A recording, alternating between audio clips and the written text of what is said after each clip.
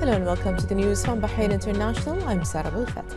His Royal Highness the Crown Prince and Prime Minister Prince Salman bin Hamad Al Khalifa issued Edict number 2 of 2023, naming the Minister of Oil and Environment as the Minister responsible for the Supreme Council for Environment, the SCE, before the Legislative Authority, following the approval of the Cabinet Edict number 12 of 2013 on naming the Minister responsible for the SCE prior to the legislature was abrogated.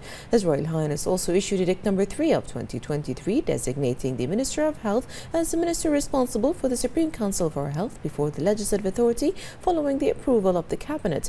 His Royal Highness also issued Edict number 4 of 2023, designating the Minister of Municipalities and Agricultural Affairs as the Minister responsible for the Real Estate Regulatory Authority RERA before the Legislative Authority, following the approval of the Cabinet.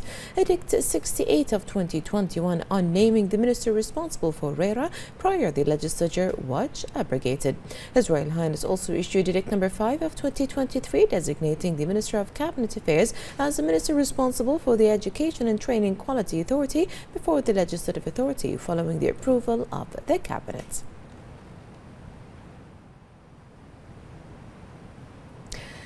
Deputy Prime Minister Sheikh Khalid bin Abdullah Al Khalifa patronized the official opening ceremony of Bahrain Agricultural Foods Storage and Security Factory (BAFCO), which specializes in producing and distributing food grains locally and exporting them internationally. Present were Representatives Council Speaker Ahmed Al Msallam and a number of ministers and officials. The Deputy Premier affirmed the importance of integrating efforts that support achieving sustainable food security through the active partnership with the private sector to ensure supplying local markets with basic needs in line with the goals of the Comprehensive Development March led by His Majesty the King, the government's priorities and policies led by His Royal Highness the Crown Prince and Prime Minister, and the goals of Bahrain Economic Vision of 2030. He noted the interest the private sector attaches to directing its investments and capital inward to enhance developmental fields. Sheikh Khalid bin Abdullah highlighted the government's commitment to implement policies that enhance food security and diversify and sustain supply chains,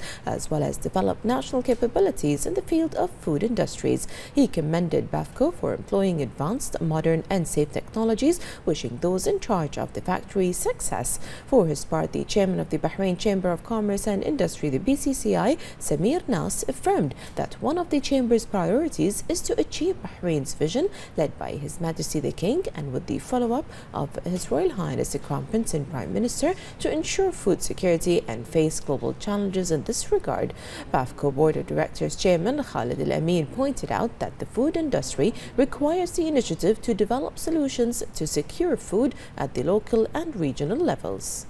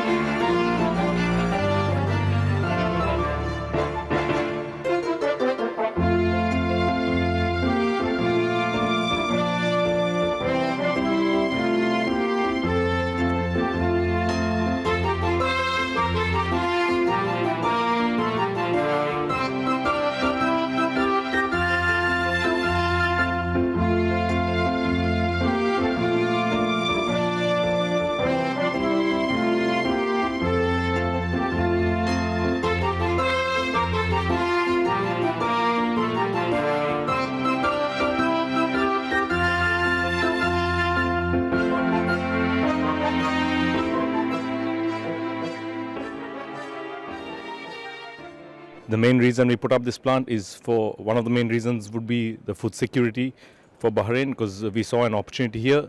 There isn't much industries here related to the essential food industries, and Bahrain was always an import-based country, where we met our partners and we decided to come up with something for the food security of Bahrain. And also, we've been into this business for the past 30 years, and we have a customer base all around the world. We currently do our shipments from Sri Lanka, but for the Middle Eastern sector, we thought Bahrain would be an ideal location.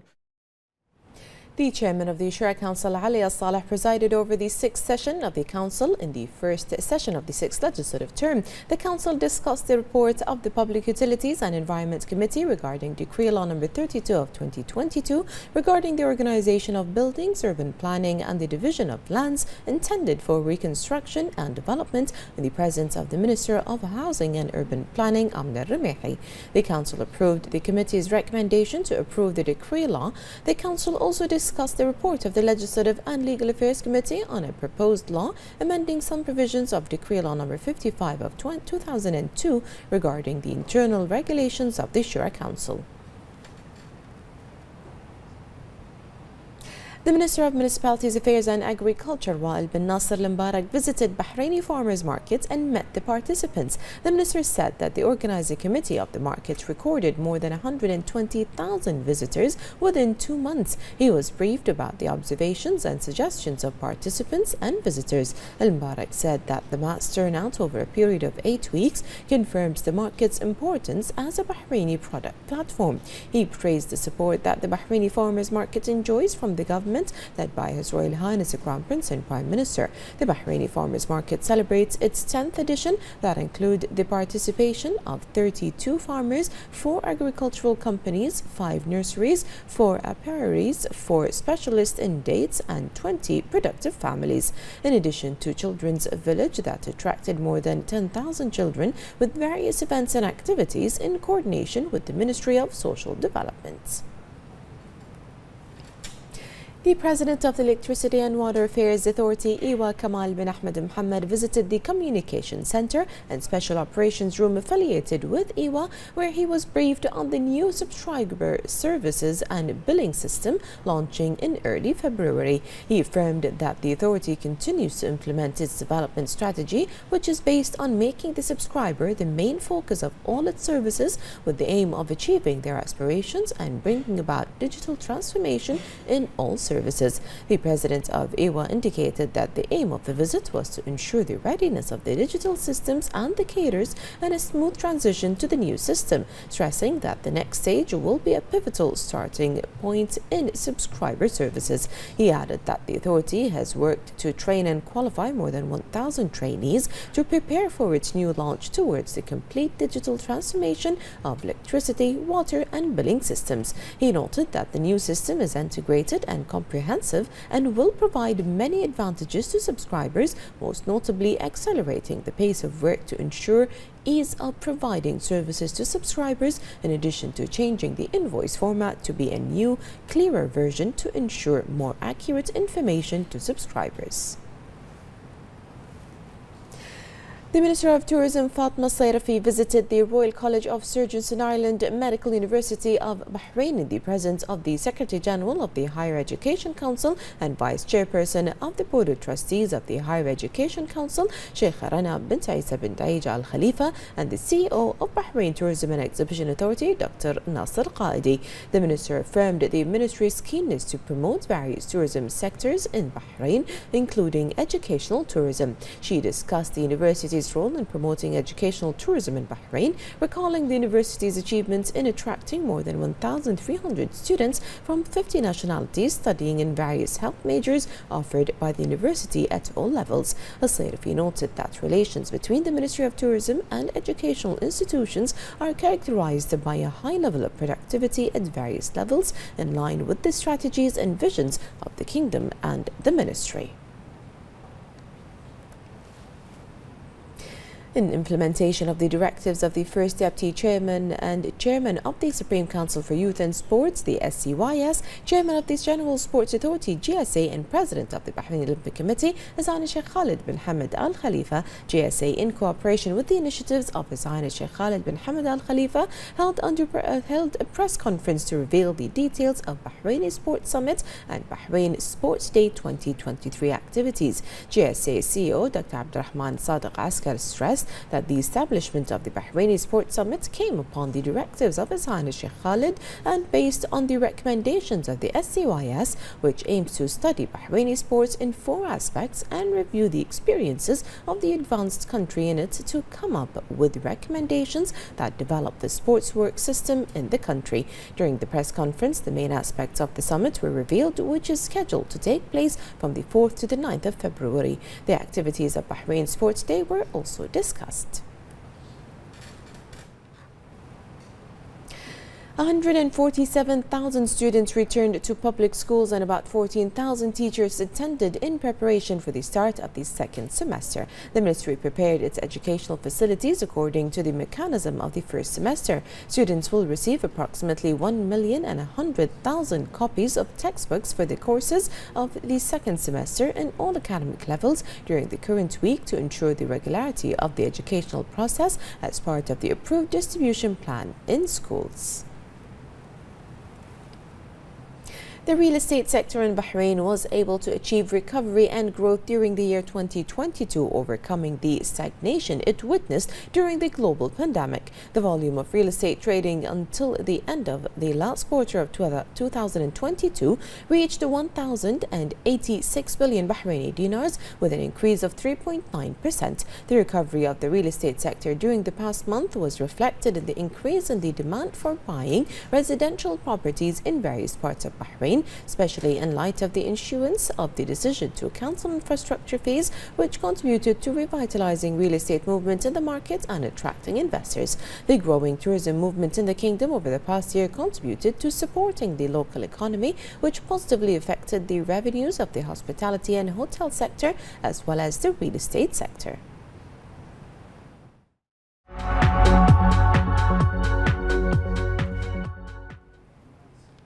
Egyptian President Abdel Fattah al-Sisi underlined the special historical ties between Egypt and Armenia, especially at the popular level in light of Egypt's hosting of a large Armenian community who have long bolstered bilateral ties at the political, economic, cultural and artistic levels. The Egyptian president made his remarks while addressing a joint press conference with the Armenian president Fahagan Kachtoryan. Al-Sisi voiced happiness for being the first Egyptian president to visit the city since the establishment of diplomatic ties between the two countries about 30 years ago.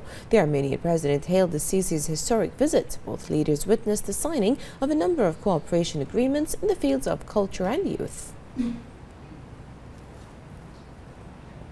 Saudi Arabia's Ministry of Foreign Affairs expressed the kingdom's strong condemnation and denunciation of the burning of copies of the Holy Quran by extremists in the Danish capital Copenhagen in a new provocative step to the feelings of millions of Muslims around the world. The ministry reiterated the kingdom's position, which strongly rejects all these blatant acts and unfortunately have been repeated in several European capitals recently under the pretext of freedom of expression without a clear reaction towards stopping these practices. The ministry stressed that the kingdom demands all European governments in which these extremist violations occurred to urgently address all these practices that contribute to fueling hatred and conflict between followers of religions.